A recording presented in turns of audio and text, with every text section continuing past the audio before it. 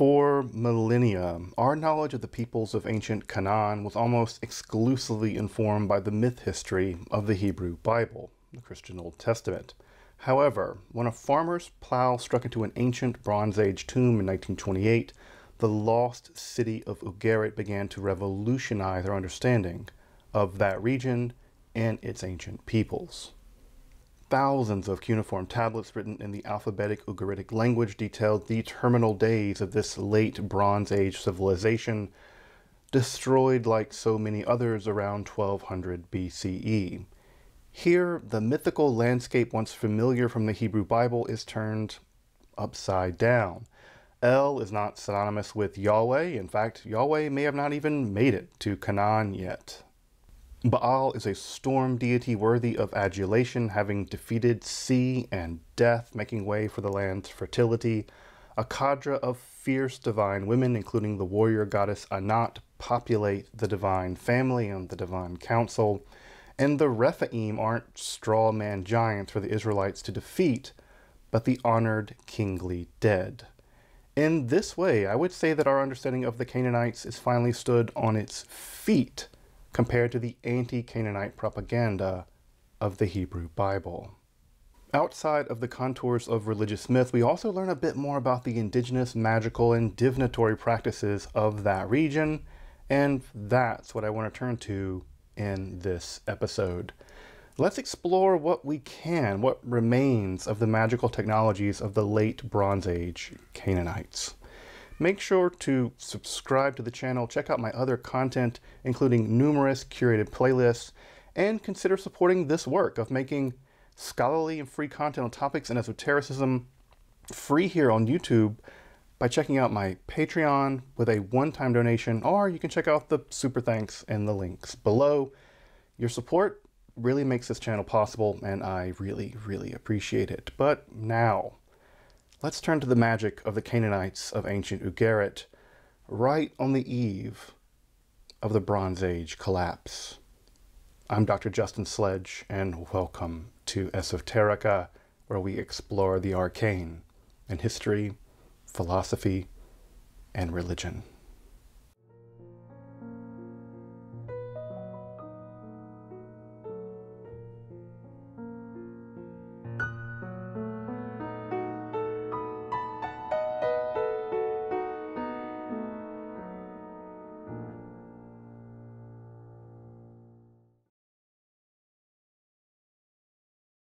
As I mentioned in the introduction, for millennia, our knowledge of the ancient peoples of Canaan was profoundly informed, really, let's be honest, distorted by the writers of those specific Canaanites known as the Israelites.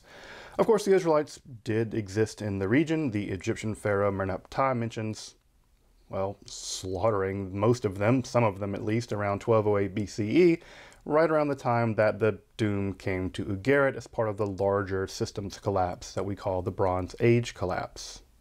However, since the 1920s, excavations at Ras Shamra, or ancient Ugarit, have revolutionized our understanding of the region, especially in the domains of Canaanite religion and myth.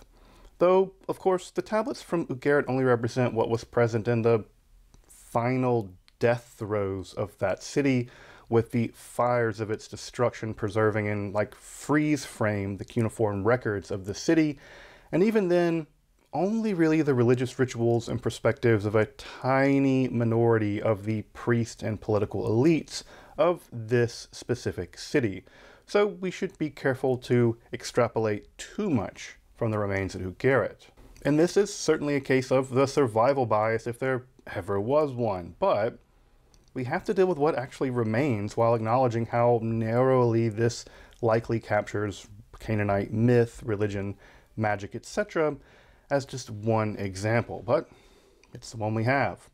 Also, I'll say before getting into the specific magical and divinatory texts in this episode that if you want an accessible and inexpensive, can you believe that? I said inexpensive reader of the Ugaritic mythology that we'll be talking about in this episode, I'd really highly recommend the text Stories from Ancient Canaan by Coogan and Smith. This text was prepared for a more popular audience, that's why it's not so expensive, and contains pretty helpful introductions and notes. This text is especially interesting for anyone interested in doing comparative work with the ancient Israelites and their forebears, one can say, or just the greater religious mythology of the ancient Near East. But make sure to check out that text if you're interested in Canaanite mythology more generally. Of the ritual, magical, and divinatory material found at Ugarit, we might draw a line between those texts which are clearly cultural importations, especially those from Mesopotamian culture and those written primarily in Akkadian. In fact, these texts actually represent the majority of such religious texts found at Ugarit, reflecting the deep influence of those cultures on the Canaanites. Of the 70 or so Babylonian religious texts found at Ugarit, about a dozen of those are incantational or magical texts, way more than we actually have in Ugaritic.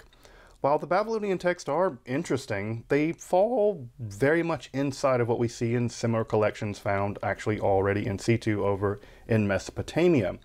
Thus, in this episode, I'll be focusing on those texts written specifically in the Ugaritic language, kind of an archaic cousin of Hebrew, and likely more reflective of the indigenous practices of the Bronze Age Western Levant. Though the Ugaritic texts do fit well within the structural framework found more generally in the ancient Near East between the evil sorcerer, the Kashapu Kashaptu, and the magician, exorcist, physician, the Mashmashu or the Ashipu, this dialectic is more broadly found in the ancient Near East. Now, if you want to learn more about that combat between evil sorcerers and good exorcists, you can check out my episode on the Makli ritual, in which Sumerian and Babylonian gods were summoned and evoked through an overnight ritual to do combat against malevolent sorcery, which is just one of the most interesting rituals of all time, and kind of the background to the Simon Necronomicon of all things. So yeah, check out my episode on the Makli ritual if you're interested in magical combat in the ancient Near East. Of course, divination was widely practiced in the ancient Near East. It's practiced in basically every culture because everybody wants to know the future, and specific examples of divinatory practices have survived from ancient Ugarit. The most widely attested divinatory practice appears to have been consultations for specific individuals based on the inspection of the livers and lungs of various sacrificed animals. The inscriptions are often very short, usually naming the concerned party, such as, quote, "This is the litter model of YPT, son of YKN," we're not sure about the vocalization, "when this month was about to begin." That's it. The models themselves are specifically marked such that a ritual expert could read the model in the divinatory consultation. Sadly, none of the manuals to decipher the markings on the liver models survive. If they were ever written down to begin with, it's very likely, or just as likely, this was a completely oral tradition. Though such manuals are widespread in the Babylonian context, you can read numerous examples of liver reading model books. Another lung model is much more manual-like, and this model seems to have actually indicate both divinatory outcomes, such as an attack on a city, and various sacrifices that may actually ward off such a fate. Interestingly enough, other siege omens are also known from other liver tablets, especially those at the city of Mari. The city of Mari seems to have been particularly interested in liver divination. Again, these texts have a kind of quasi-scientific flavor, describing a clear mechanical connection between the sign, its ominous character, and the means by which one can elude that fate. In this way, the formulaic character of these texts may well speak to both their antiquity, they had really worked this out over a long period of experimentation perhaps, but also long-standing cultural reliance on this mode of divination in the Western Levant. Of course, this mode of telling the future via liver inspection would be common in the Roman period and in many subsequent periods to come.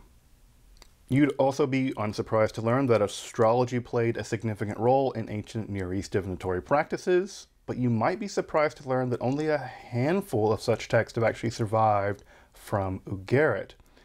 Previously thought to detail a solar eclipse, a more recent reading actually understands an astrological text as detailing the appearance of Rashap, or Rashaf, probably Mars, in the night sky before setting a few days after the new moon. The reverse of the text is somewhat damaged, but it may actually say that this omen could prompt further permissions from the governor to do probably more liver inspections, or that this setting of Mars after the new moon may be a sign of a good omen for seeking specific political intervention with the governor of Ugarit. It's not quite clear. Another astrologically related text is a sequentially arranged, quote, if then, if this happens, then this will happen, analysis of the condition as the moon rises. Especially of interest is the apparent color of the moon over the course of any given lunar month. Again, we're dealing with a damaged text like many of them, but we learned that, for instance, a red rising moon means prosperity that month, apparently toward the beginning of the month, and that a yellow-green moon indicates that, I guess, cattle will perish. Again, what we have here is this if-then mechanical logic of previous forms of divination already mentioned. These texts have a kind of scientific character at some level, indicating that this culture believed that these issues of fate were at some level perhaps mechanically determined, though could be intervened by the use of certain sacrifices, such that perhaps the gods could reverse that fate. Another genre of divination was concerned with the ominous appearance of malformed fetuses, both animal and human, and also takes this if-then formulation. These manuals detail various outcomes based on fetal malformation, also known as teratomancy, literally telling the future from the birth of monsters. It's monstermancy. Thus, a missing right ear from an animal will mean an invasion, but a missing left ear will mean that the king of Ugarit will devastate the land of his enemies. A cyclopean birth, that is to say a birth with the eye in the center of the forehead, will mean that the king will outmatch a specific group of troops, and so on. A similar text, also extant, deals with human fetuses and also takes the if-then formulation, though the text is so badly damaged that not much can be gleaned from it, unfortunately, especially the nature of the fetal malformations and the then part of the texts. Again, all of these are quasi-bureaucratic in scope, reflecting the outcomes of this form of divination for the city as a whole, or the military position of the king. Now, to what degree this form of divination was also practiced by common people isn't clear. Also, such a text also appear in the Shuma Izbu series. This is a series of Babylonian divination that deals with malformed fetuses as well. So again, we probably have some degree of cultural exchange. Though, it's worth noting that all of the texts that I'm mentioning in this episode are surprisingly free of Akkadian interpolation. That's the language of Old Babylon, even of technical terms used in the divinatory practices of ancient Babylon. The Ugaritic writers are very likely expressing their own practices from their own traditions in their own language, along with making use of Babylonian magical and divinatory practices where those made sense. I mean, magic is nothing if not syncretistic. A final divinatory text from Ugarit details the relationship of omens found in dreams in relationship to specific sacrificial practices. It appears that specific events in dreams, whose dreams isn't clear, but I strongly suspect this is the dream of a high-ranking priest like the Ta'iyu priest or perhaps the king, but these will require a specific sacrifice in order to ward off an impending event or otherwise ensure that such an event would go in such and such a manner. Again, the text is fragmentary, but details a wide range of sacrificial options based on what a person might see in a dream, including horses and donkeys, which are not part of the later Israelite sacrificial system. Just worth noting there. And this gives, again, a vague sense of the kinds of dream events that would have prompted such sacrifices. Thus, you would have a dream, see something in the dream, and then if you didn't do something, then a certain kind of thing would happen. But if you didn't want that to happen, you could do a certain set of sacrifices. And it seems like that perhaps would derail fate or change one's fate based on the kind of sacrifice involved. All right, let's transition to some of the magical texts. Of course, the line between magic and religion is more or less impossible to demarcate, and I'm not going to try. Though what we have in the following texts are specifically non-sacrificial cultic rituals marked by poetic repetition and causal outcomes. That poetic repetition, it's incantation-like. Again, something not unlike magic as we might understand it ourselves. Again, telling us more about what we think about magic than what the ancient people of Ugarit thought about what they were doing. Unlike ancient Egypt and Mesopotamia, such texts are actually pretty poorly attested in ancient Ugarit, but not totally absent. Those that survive seem specifically to deal with snakes, snake and scorpion bites, male sexual dysfunction, and the repulsion of the evil eye. This is actually a pretty normal distribution of things you would find in a general assortment of ancient magic. The incantation against snakes and scorpion bites is one of the best attested incantations from Ugarit. It's remarkably in good shape. It specifically uses a type of sacred wood against both snakes and scorpions, but also against the tormentors and sorcerers that employ such creatures to harm others. It's twofold. You get rid of the poisonous creatures and you get rid of the toxic people. In fact, this incantation was prepared for a certain Utenu, whose name survives at the end of the text. The elimination of snakes is also the subject of one of the most elaborate such texts to have survived from ancient Ugarit. Here we have a series of incantations uttered by a cosmic mare, a female horse, made to the various gods in various regions through the ancient Levant. Encountering 12 such gods along the way, this cosmic mare finally meets Khoranu, the Ugaritic god of magic, capable of gathering up all the snakes and their venom from the lands. Here, Khoranu proposes to the divine mare, and together they go riding through the land, ridding it of various poisonous snakes, lizards, and scorpions. In the second text, which is far less well preserved, there is an apparent snake-bitten victim, perhaps another cosmic horse, perhaps, for whom the gods are appealed to help with little success. Interestingly, in this and other texts, El, the chief god of the Ugaritic pantheon, like El, who eventually gets merged with Yahweh, is helpless with the poisonous bite and with other forms of illness, such as before in the Kirta epic. There, the almighty god El, the chief of the pantheon, is powerless against illness and actually creates Khoranu as a kind of golem god, they're really made out of clay, as a specific wielder of magical or ritual power to defeat the illness via magic that had befallen Kirta. Thus, such incantorial power in the Ugaritic mind was, at least to some degree, detached from the larger El Baal cult, with Khoranu being specifically empowered with specific incantational duties and powers. Of course, Israelite literature abounds in tales of snakes, from the serpent in the Garden of Eden to the bronze snake Moses used to heal those snake-bitten. There's even a prohibition on an otherwise poorly understood and basically unknown form of magic or divination found at Deuteronomy 18 that a person there referred to as a menachesh, something like snake doer person. This perhaps means something like one who hisses like a snake or whispers an incantation. In fact, as late as the rabbinical literature, one of the more astounding miracles mentioned in the Talmud during the Second Temple period was that no one was bitten by a snake, and there is a cure in the Talmud for snake bites that requires a kind of compress made from the fetus of a white donkey. If you're wondering why the fetus of a white donkey, there's a pun in Aramaic between snake, chivya, and white, chivra, with the like cures like logic rather apparent here. That like cures like logic is going to reappear in just a moment, actually.